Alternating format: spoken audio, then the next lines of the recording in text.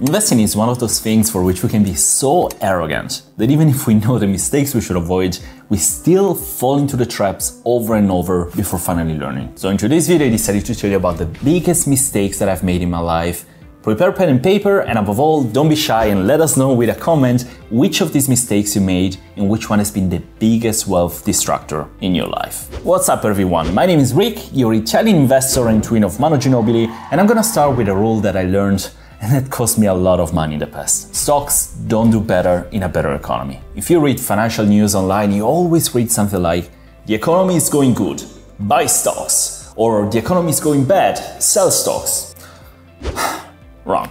The truth is, if you want to make the biggest gains going forward, you want to buy into a bad economy. One where economic growth is zero or possibly even lower. Look at what's happening now. Everybody's waiting for the Fed to cut interest rates, but the economic recovery, including the one that still has to happen in the future, has already been priced into the current market. This table shows you the average one-year return since 1947, 1 year after the GDP has been below zero or above 6%, as well as the global average by buying and holding. The lesson here is clear. When the economy is doing great, chances are stocks will underperform over the next year. When the economy is doing badly, chances are you'll do very well in stocks over the next year. You see, my mistake in the past was that I was always buying when the economy was good and I wasn't doing anything out of fear when the economy was bad. Economic conditions get priced in advance to the stock market, so you want to buy when things don't look so good. My second mistake was a deadly sin called pride, or you can call it arrogance. You know how almost everyone with a driving license thinks he is an above average driver? Well, that's what I thought about myself with investing. I'm very good with numbers, I know how to read financial statements, so I can pick the best stocks. No, you can't, Rick.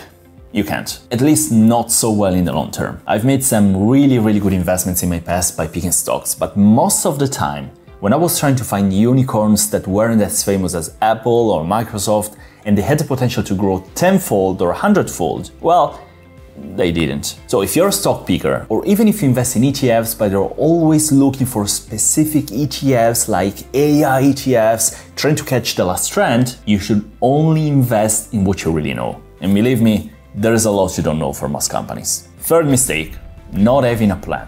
We don't have to be terrible investors, right? Sometimes we can pick the right stocks or the right ETFs. But even when we make the right decisions, if we don't have a clear idea what our long-term plan is going to be, we're going to end up selling low and losing money. Up until a couple of years ago, I didn't really have a long-term strategy that I set myself to follow. In fact, 3 years ago, I basically had to start from scratch. I was buying stocks because I believed it was a good decision, but then I sold them after a couple of months, sometimes days, because I changed my mind about the decision. And I'm not kidding, sometimes I sold them really a couple of days later. And this brings me right away to mistake number 4, which was buying and selling in the short term. Never invest short term. Always invest in the long term. Shifting back and forth leave you with empty pockets. Morningstar, in a study from August 2023, found that investors who moved in and out of ETFs enjoyed much less returns than by simply staying invested in those ETFs. What they found was that the average fund gained about 7.7% over the 10 years ended in 2022, while the average dollar invested in funds earned a 6% annual return per year, for a gap of about 1.7% annually. What this means is that investors missed out on about 1/5 of their fund's average returns. This is partially due to bad timing, but a big problem lies in the fees that incur with every transaction. Rule number 5. You can't beat the market. People much better than you and me have been trying for years. Most of them failed. I'm not saying don't try, it's just unlikely that you will beat the market. When we talk about beating the market, we actually mean beating the market in a long period of time, at least for a time of, let's say, 10 years. And why am I saying this? Because many times I've beaten the market for 1 year with single stocks, including this year. But it's not really useful to beat the market for 1 year if the following years those stocks return less and ruin your long-term performance. What I learned from this is to try to find the right balance between stock picking and ETFs. In good times, I usually buy ETFs and I usually invest most of my money in the S&P 500.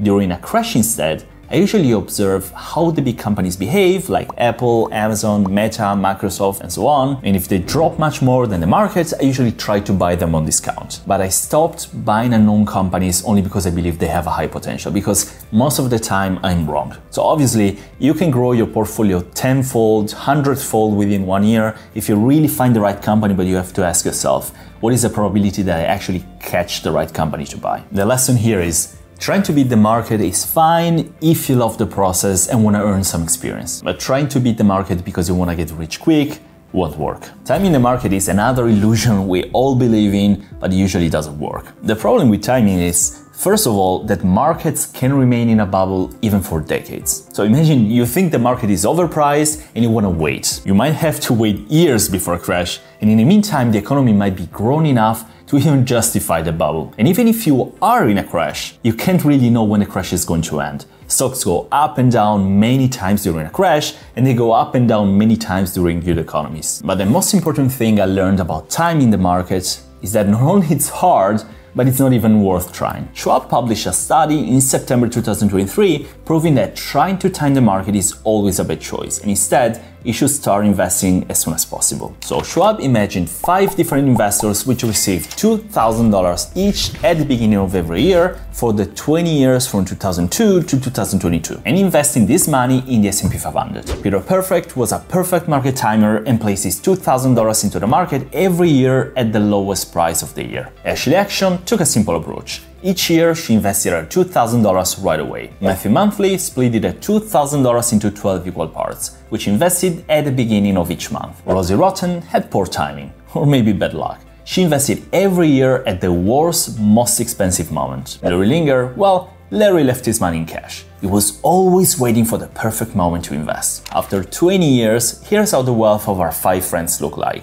Even Rosie Rotten, which always invested in the worst moment of the year, ended up with double as much money as Larry, which didn't invest at all. And the difference with Peter, which always invested in the best moment of the year, isn't even so big. Now, the next one is a big mistake that I've made many times, and for sure, you too. It's called sunk cost fallacy. Imagine you're going to a friend for a barbecue in the garden. You're halfway there in your car, and your friend calls you and says, "Man, it's raining.